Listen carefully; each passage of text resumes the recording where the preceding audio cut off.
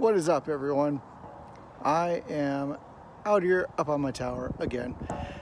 Everybody's been clamoring for results. They're like, when are you gonna get the results off the two antennas? So I'm up here again and I'm making some changes.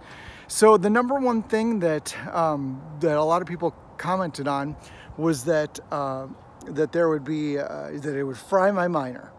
And while that may be true in the long run, it's not doing that. It is actually mining. So the big question is, okay, so what's more profitable? Why, like, when would you use this, or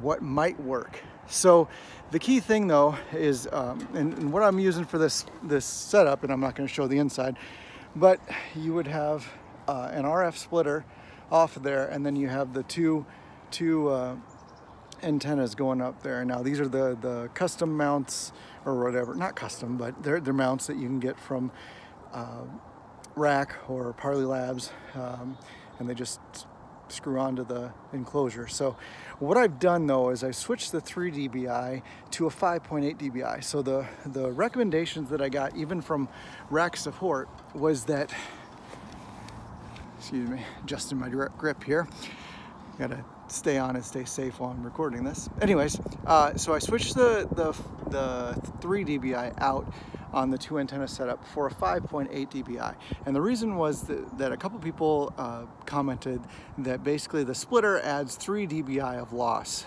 on each antenna. So that means effectively with a 3 dBi antenna, it wasn't picking up anything. Now what I saw though was interesting.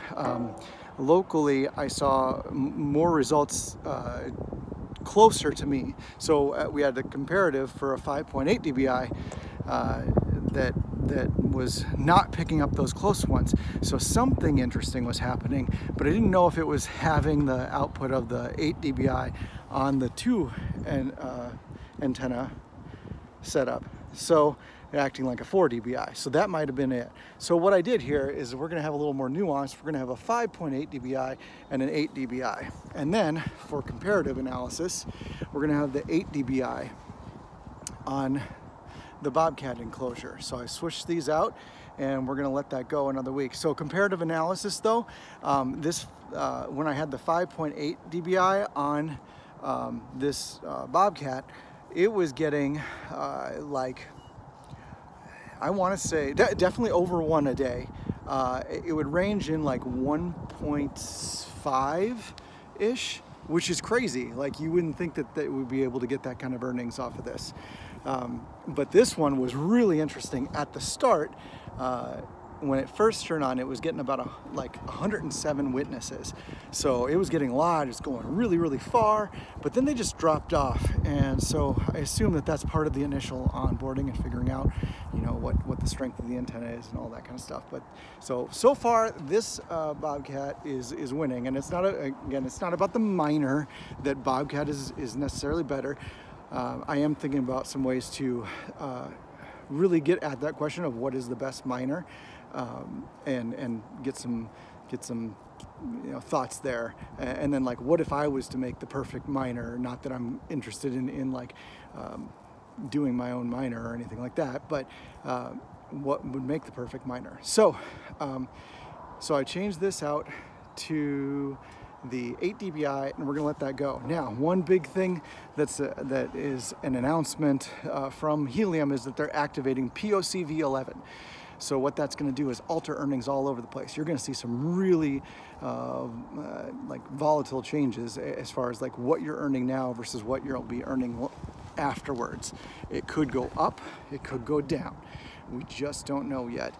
There's some people in the community that have started to extrapolate that, and even Hotspotty has had some of their own interesting implementations in their software. So I'm getting tired of hanging on to this crazy antenna, and I'm up here. Like, you want to see down? Like, this may make you sick, so I'll give you a chance to like pause here or turn away and just listen. But that's how far it is to the ground. Oh yeah, there's another thing.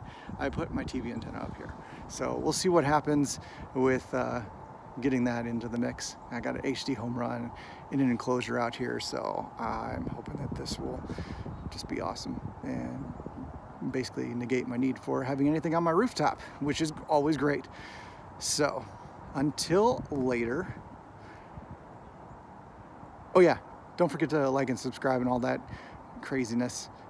Drop your questions in the comments, and I'll see if I can get to them. And until then, Carpe Tempestus, everyone.